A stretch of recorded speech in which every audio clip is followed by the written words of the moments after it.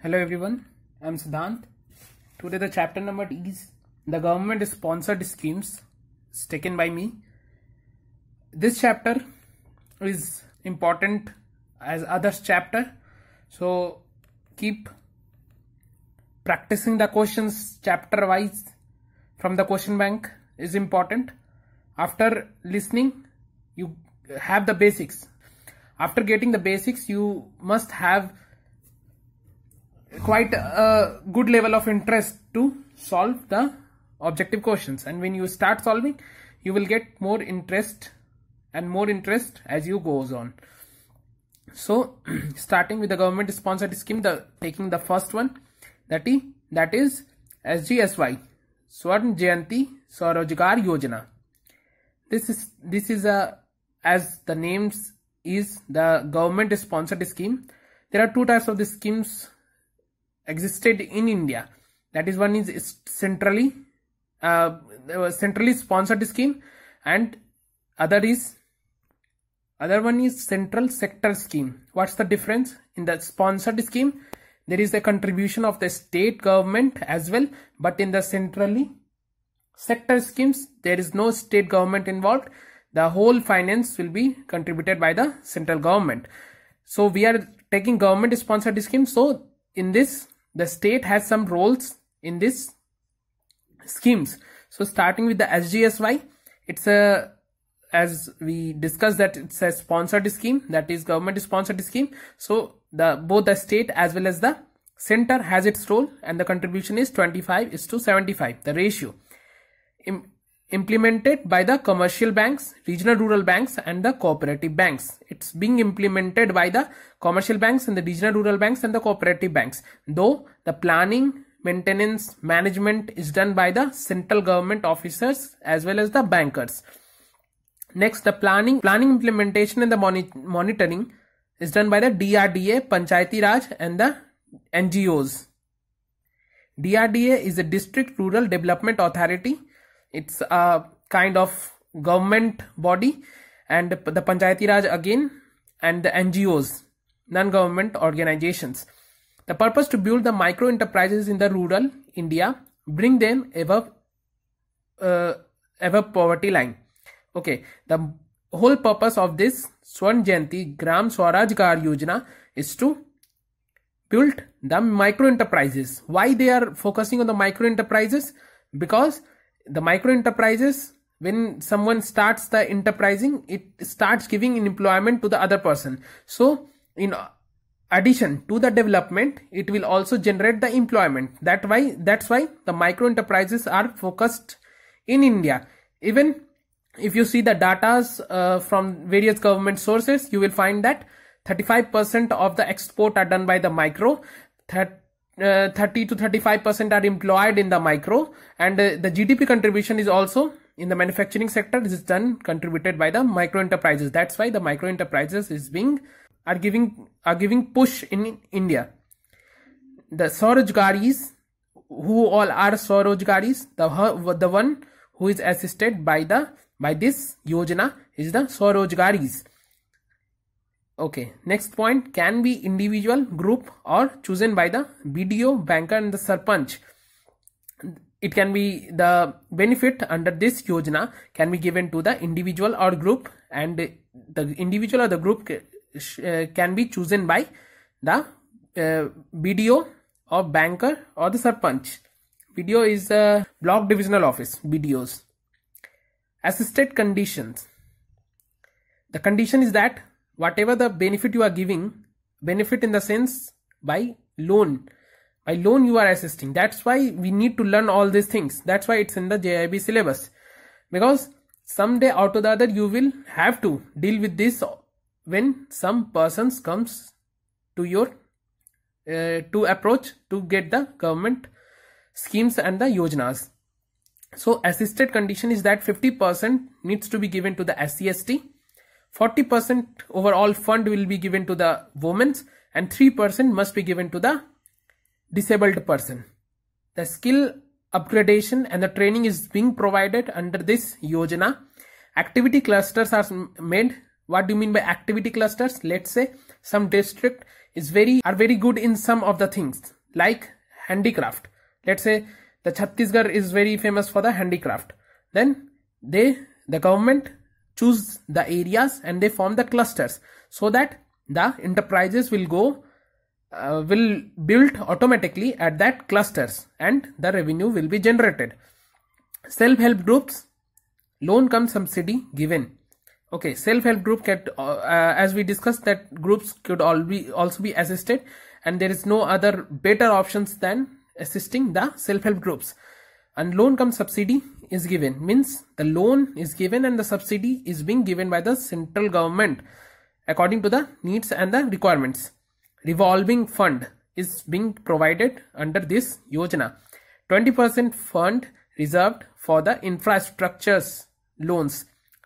Okay, the enterprises which helps in the infrastructure building. Let's say someone started infrastructure related like building the canals or building the rooftop harvesting. Then this 20% fund must be allocated to them. Maximum 10,000 loan in cash. In cash, maximum loan could be given up to 10,000 only. Group loan subsidy is 50% of the project cost, subject to the per capita subsidy of rupees 10,000 or 1.25 lakh, whichever is less. Okay, the subsidy is being provided is 50% of the project cost. Up to that, the subsidy is being given, but there is condition that subject to the per capita subsidy of rupees 10,000. Means, let's say if there are 10 members in the group, then maximum per person 10,000 can be given, not more than that, or maximum as a whole 1.25, whichever is less. So if it's a 10 member, then 10,000 means 1 lakh, or 1.25 lakh, which one is less? 1 lakh is less, then whichever is less will be chosen. So 10,000 will be given. Insurance coverage of 5 years or loan is repaid, whichever is less. Okay, insurance cover is also provided in this Yojana, and up to 5 years, or if before 5 years the loan is repaid, then up to that period. Security 50,000 individual, only primary security is required, and for group 5 lakh only primary security is required, but above 50,000 for the individual and 5 lakh for the groups. The security is required, the primary security plus the collateral or someone's guarantee is needed.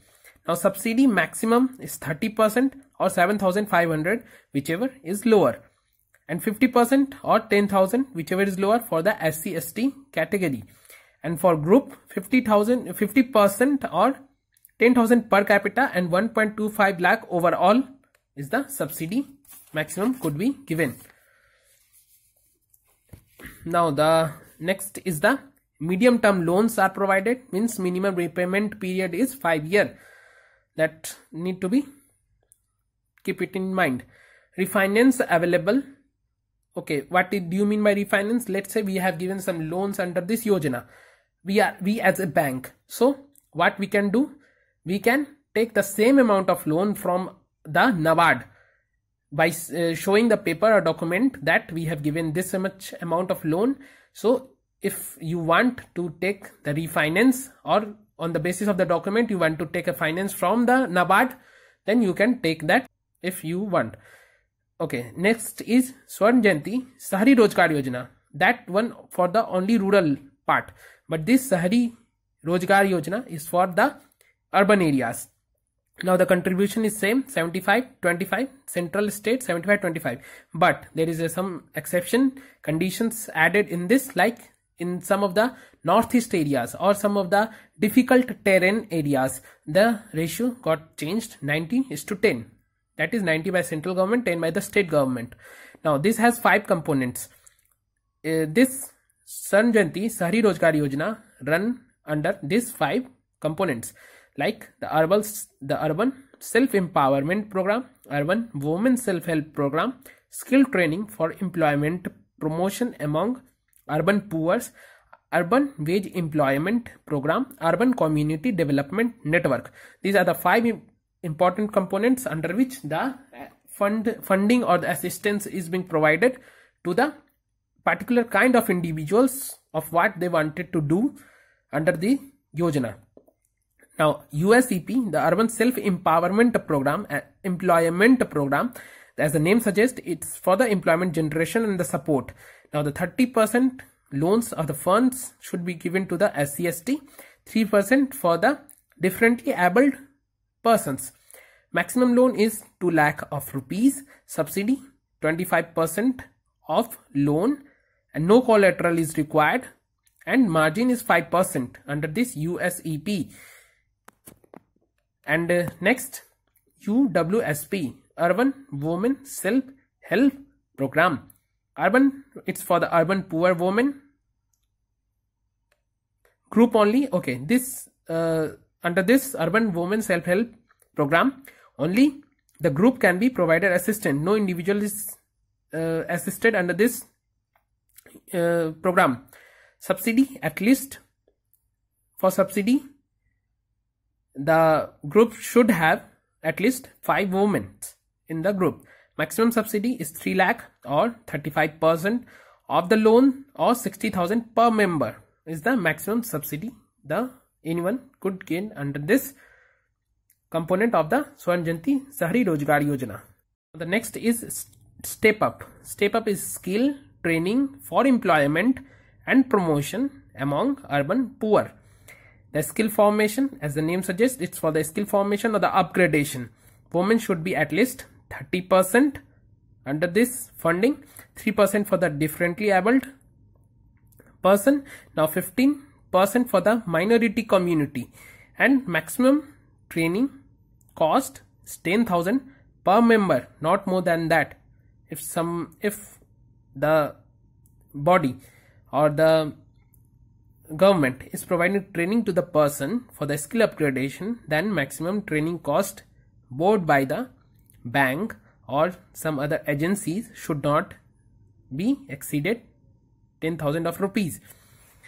Urban Wage Employment Program. Wage employment in town and cities. It's for the wage employment in the town and cities, 5 lakh and above population as per 1991 census. So the conditions to implement this component of the Swर्ण Jayanti Shahri Rozgar Yojana is that 5 lakh population should be there in any district, then only this component can be applied. Now the material labor ratio is 60/40.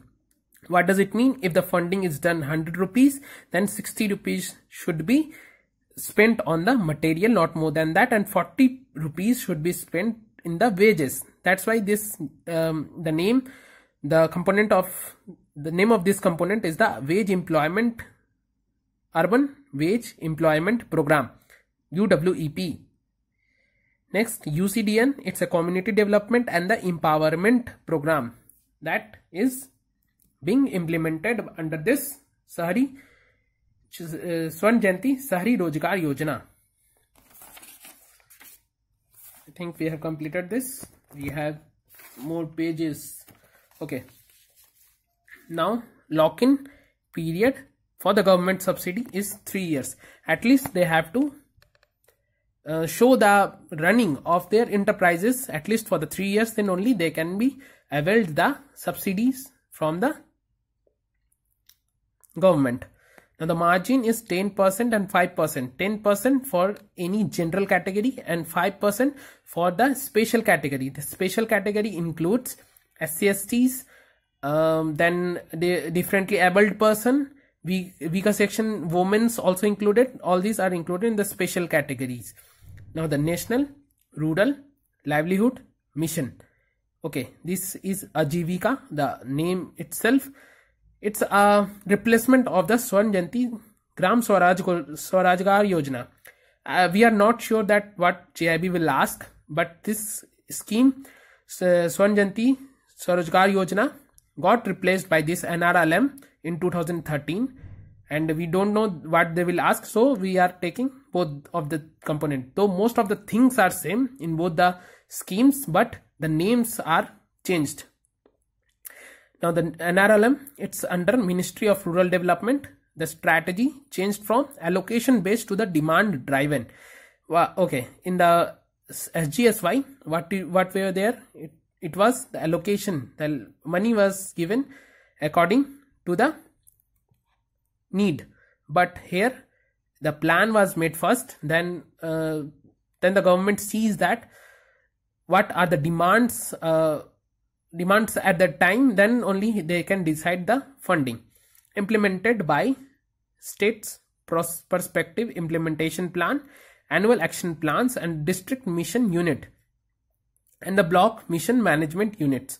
These are the implementing agency of the NRLM. Next, the maximum revolving fund is 10 to 15,000. Liability reduction fund, the maximum is 1,500 per members, and the CIF Community Investment Fund 3,000 per member. This NRLM or NRUM is not included in the syllabus. We are just taking because they can ask anything as it's related to the SGSY and SGUM as it's an extension of that. That's why we are taking just the basics. CIF is the Community Investment Fund, maximum 3,000 per member is given. Interest subvention 7%, maximum 3 lakh per SHG. Okay, what interest subvention is? Let's say the loan is at 10%, but the government is providing the loan for 7%. The bank will give the loans, disperse the loan at 10%, but whatever the difference in the rate of the amount will be given or contributed by the government to the banking agency. That's why the interest subvention concept comes. Ajivika Self-Development Program. This is also called the Ajivika Self-Development Program. Now the NULM, National Urban Livelihood Mission, replaces the Swan Jayanti Sahari Rozgar Yojana, and it's implemented by the MAHUA, that is Ministry of Housing and Urban Development Authority. Now next scheme, it's an important one, SLRS, Scheme of Liberation and Rehabilitation of Scavengers. The maximum, the age range between the one who can take the advantage of this Yojana, the age limit prescribed is 18 to 50 years. No minimum qualification is required under this Yojana. 6,500 under DRI, differential rate of interest. It means the rate which is much lower as compared to the running rate or the bank rate as set as a benchmark. These DRI's rate are at a very low rate, that is 4%. If the amount is up to 6,500, the loan can be given under the DRI. Less than 50,000 of rupees margin, 15% is maintained, and this 15% is not contributed by the person who is taking the benefit under this Yojana, but by the SCDC, State Scheduled Caste Development Corporation. Subsidy is given by the 50% maximum, and the next subsidy is maximum is given 50%, but in the amount maximum 10,000 could be given, or the maximum is that 10,000 of rupees, though if the person has taken only 10,000 of loans and the subsidy is 5,000, is making 50%, so whichever is less is being taken. 20,000 okay, if the amount or the loan is given up to 25,000 of rupees, the loan processing should be done within fortnight, loan disposal, and if it exceeds the 25,000 of rupees, the loan disposal should be within 8 to 9 weeks. Now the next is Pradhan Mantri Employment Generation Program. It's only dedicated for the employment generation, and this is a scheme introduced by the Government of India for the benefit of create the employment under this Yojana or program.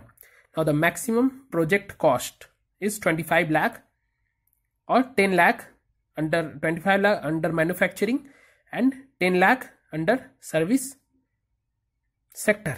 Now one very important thing that we have learned in the MSMED Act, that what were the limit?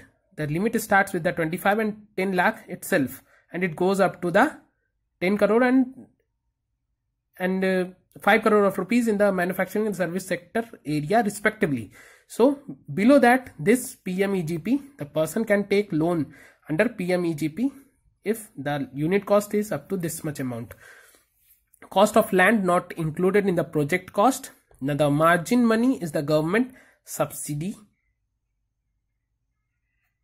Margin money or the government subsidy is as per given below, that is under area wise urban the maximum subsidy can be given is 15% if it belongs to the general category, and the special category is 25%. Special category includes everyone, includes SC/STs, women's, differently abled persons, etc. And in the rural areas the subsidy is 25% and the 35%. Project cost is equal to the capital employed, the capital expense done by the entrepreneur, and plus working capital, that is one cycle, plus 10% margin or 5% margin, depends upon the general category or the special category. The beneficiaries are individual, entrepreneur, institutional, cooperative, societies, self-help group, trust. Now the working capital utilization is 100% within 3 years, 75% on average. This is our conditions applied, because if working capital is given to some person like let's say 2 lakh of rupees and he's not utilizing the amount, successfully running the businesses, because he's not utilizing the amount, the underutilization of the fund is being done. That's why these conditions are applied in this. Now the project application is being conducted, or the person, if someone wants the loan against the PMEGP, then he can put the loan application to the KVIC, and if KVIC allowed, then he will go with the documents to any particular bank and the bank will give the loans accordingly. Now village industries, if industries is opened or applied in the rural areas, then 1 lakh of rupees maximum. Okay, this is village industries is applied and the amount spent is 1 lakh in the plain area, 1.5 lakh in the hilly area, and the 4.5 lakh in the Andaman and Nicobar. This is the maximum amount is allowed in the rural areas. Now above 18 years of age required under this loaning agreement. EDP training is 10 working days if the investment is project cost is greater than 5 lakh of rupees, or 6 working days if the project cost is less than 5 lakh of rupees. EDP training is nothing but an entrepreneurship development training program. In your college you must have this EDP cell. In my college it was there, and we used to take part not as a entrepreneur but as a administrator, as an facilitator, to facilitate and to give trainings to the person to do the businesses or to promote businesses or entrepreneurship in India. We have in our college.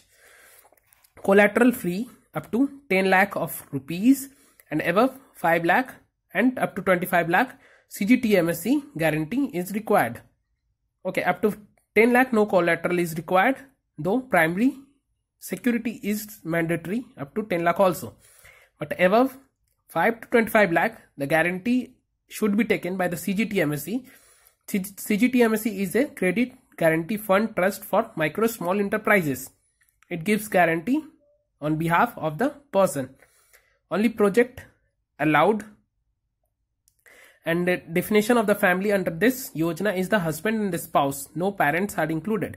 Urban area unit is the under DIC permission. So if some person wants to open unit other than the rural areas and he wants to open in some of the urban areas, so he needs a permission first under of the DIC, that is District Industry Center. Then only he can open the branches of the industry he wants to open in the urban areas. So that's it with the chapter. You need to go through the question bank or any questions chapter wise related to this chapter in order to keep these things in mind. These are very factual and that's why tends to forgotten. So what you need, you just need a revision, and revision is best possibly could be done through the practicing questions, seeing questions, revising questions. So it will be very beneficial if you solve or you practice questions as much as you could. What I did is the getting or read the chapter once from the book or through some good sources. Then after that, I used to follow the question bank. I used to dedicatedly giving my time in the question bank, seeing the questions, revising the questions. With that, it helped a lot, not to me, but also some very close friends of mine in cracking the exams. So I think this strategy will work, and learn hard, study hard, and crack the exam. Thank you.